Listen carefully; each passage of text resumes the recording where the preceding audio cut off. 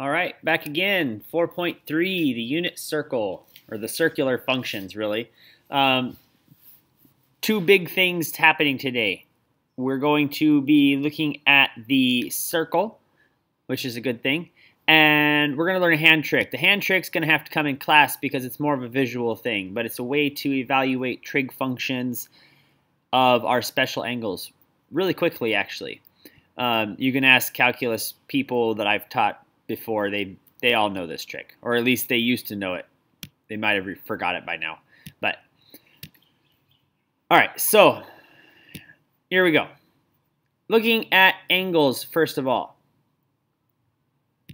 Some of you are like, why are we looking at angles? We have to define how angles are read and looked at. So we have some angle sitting here.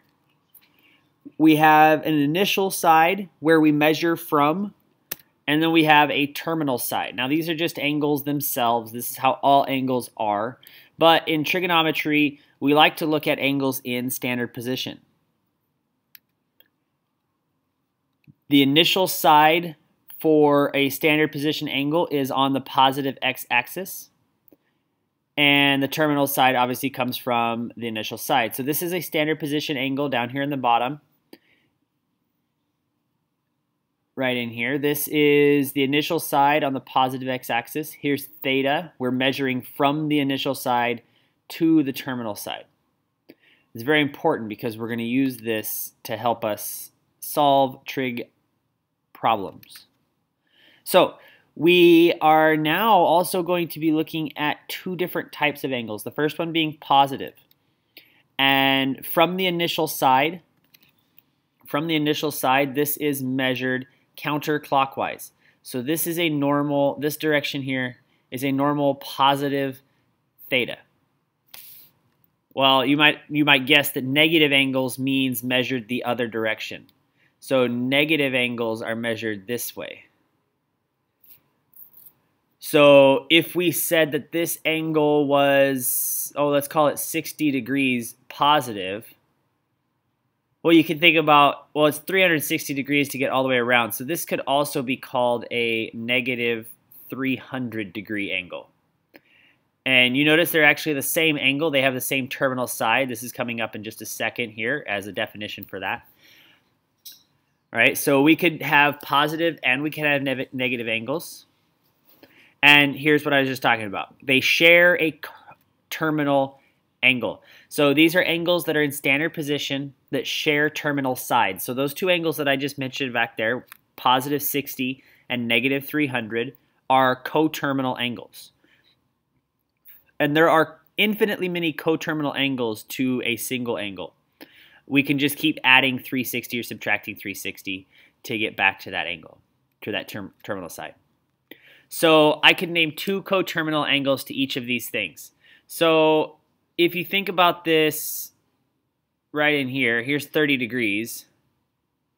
I could go the opposite direction to get the negative angle. So I could say it was negative 330 degrees. Oops, not 333. 330 degrees. Or I could just add 360 to this. So I could go to 30 and then I could go all the way around again and I can get 390. Well, and then just add 360 again and again and again. And notice why I said only two, because we could go forever here. Maybe you pause and get a couple angles here for yourself, but we could do this for negative 150. Negative 150 is right in here, measured this direction. And we could go in the other direction. So this is 180, and then there's 30 degrees to get back to this 50. So it's 210 degrees as a positive angle. Or we could just get another negative. So we go this direction negative, and we go a 360 degrees more negative. So I get negative 510. All right, so what about radians? Can we do this for radians? Of course. Radian measures are still angles. Pi thirds is right about here. and we could go the other direction. Now, you have to think about how many thirds are in 2 pi. Well, you need to know one rotation is 2 pi. That we learned the other day. So if we were to go in thirds, that would be 6 pi thirds. So if I went in the negative direction, it would be negative 5 pi thirds. Or if I just went in the positive direction again by adding 360 or adding 2 pi, I would get 7 pi thirds. So notice we could just basically subtract 360 or add 360 to get to these numbers. Or add 2 pi or subtract 2 pi from the numbers to get coterminal angles. And we could just do this infinitely.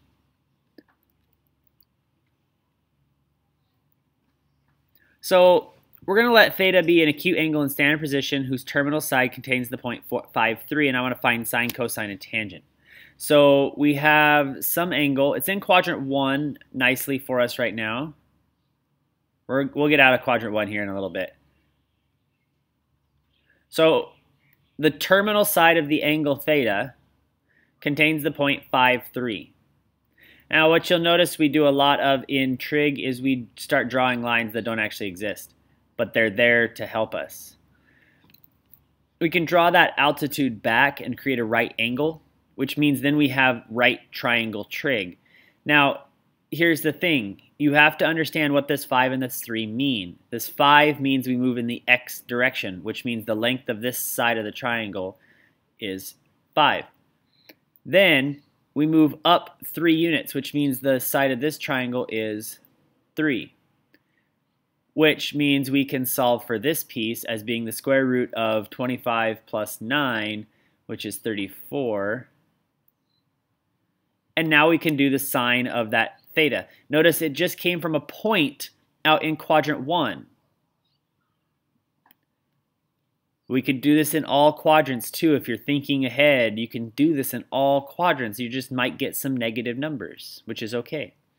So sine of theta is going to be 3 over radical 34, which is actually 3 root 34 over 34. Cosine is adjacent over hypotenuse. So 5 over radical 34, which is actually equal to 5 root 34 over 34. And then tangent is opposite over adjacent, so 3/5. All right, so you'll notice that all we did was had a point in quadrant 1, and we could create the sine, cosine, and tangent of all of these, or of this particular theta.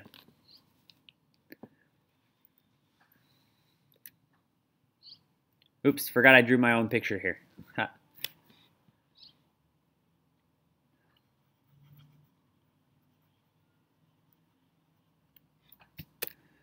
Oh, wish I would have paid attention to that.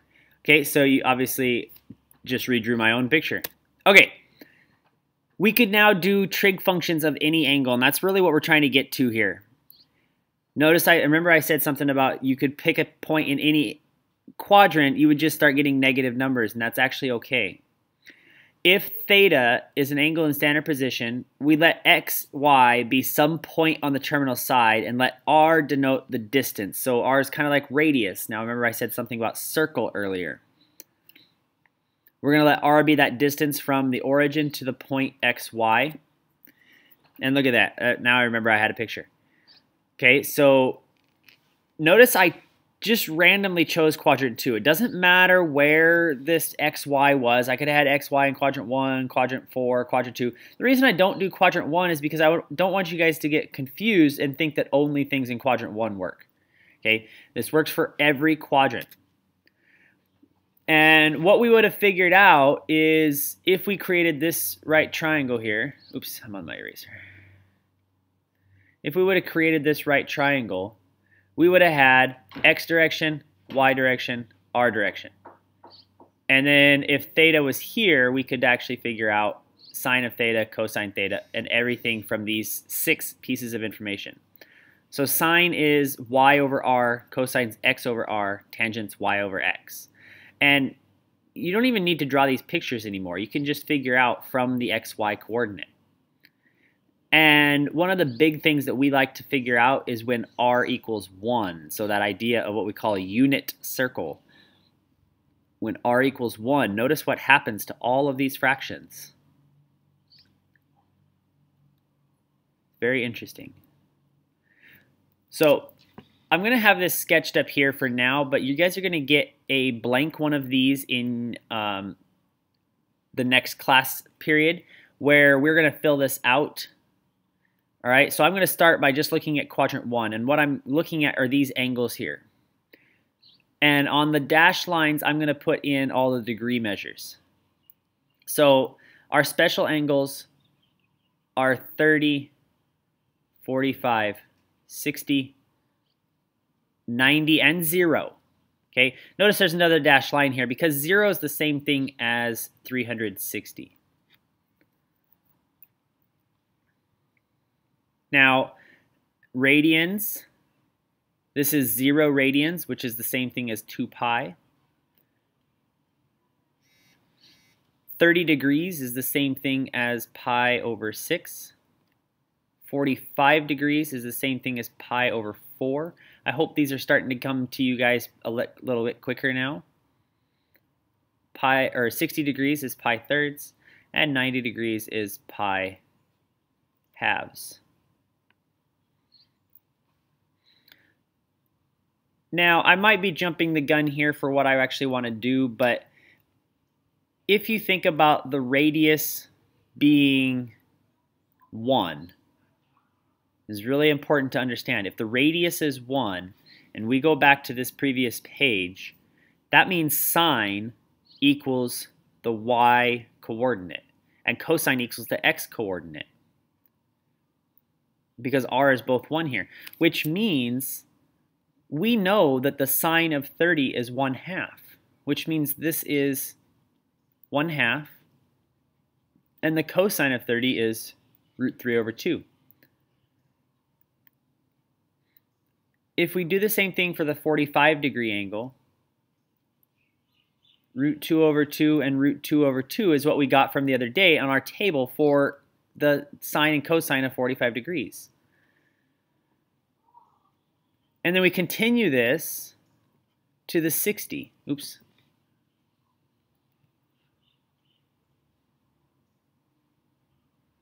Now, we don't know 0 and 90 just yet, but I'll teach you guys the hand trick for this in a minute.